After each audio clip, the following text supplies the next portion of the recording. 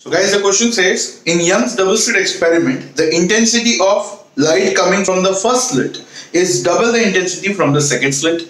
The ratio of the maximum intensity to the minimum intensity on the interference fringe pattern observed is. Yes guys, look, the data which they have given is I1 to be equal to 2 times I2, which definitely means that if I assume I2 to be I can say I1 is going to be 2I. Now they want us to find the ratio of maximum intensity to the minimum intensity. So they want I max upon I min.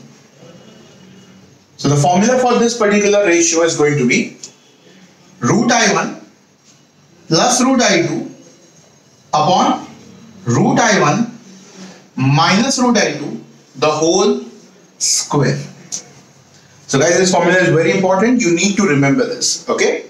Now, if we substitute I1 and I2 in terms of I, which we know, we can write this I1 as root 2I plus root I upon root 2I minus root I, the whole square.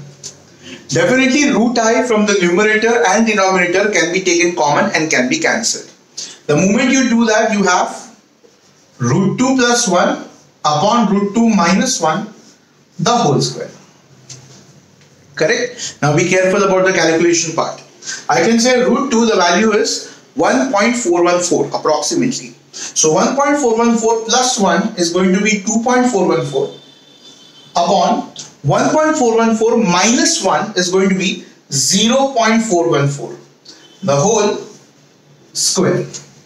Now what you need to understand over here is, I can say 0.414 is very close to 0.5. Now if that is 0.5, I can definitely say the 0.5 in the denominator becomes 2 in the numerator. So when you multiply this number by 2, this number becomes 4.828, which is approximately 5.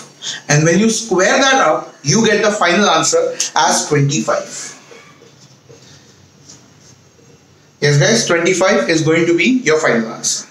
Please copy here, sir.